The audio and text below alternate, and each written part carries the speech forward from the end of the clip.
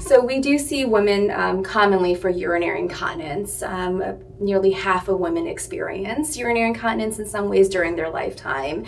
And so it's something that a lot of women don't feel comfortable talking about, whether it's something that they assumed was just a normal part of aging or something that they felt like would happen after childbirth and that they just have to live with it.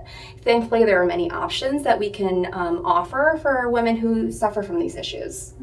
Urinary incontinence or bladder leakage is a very common issue. About 1 in 2 women experience this problem in their lifetime. And we typically find that the 2 most common types of urinary incontinence are something called stress urinary incontinence, which is where any type of stress or pressure on the bladder leads to leakage accidents. And women typically experience this through symptoms like leaking when they're doing any type of physical exertion, whether it's going for a walk, exercising, lifting up something heavy, or bending over, or coughing and sneezing. The other most common type of urinary incontinence is urge urinary incontinence or overactive bladder.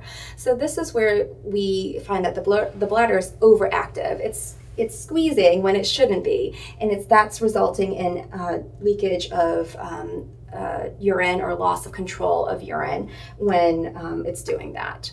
So women in that circumstance might not be able to make it to the bathroom in time.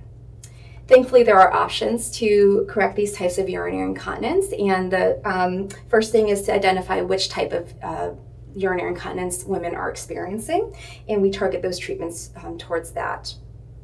Want to explain the? Yeah, so for those patients who are experiencing what we call stress urinary incontinence or loss of urine with laughing, coughing, sneezing activity, or any sort of stress from the abdomen on the bladder, it's really the reason that there is leakage is that it's a loss of support of the urethra, which is the tube between, I'm going to zoom in on this diagram, the tube between the bladder and the outside world. So this is the urethra, and that is where urine comes out of.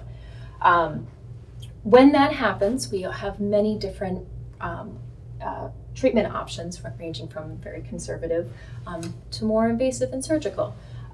So we have pelvic floor physical therapy. We can fit patients with a pessary, so a silicone device that is placed inside the vagina, and it provides support to the urethra from inside the vagina.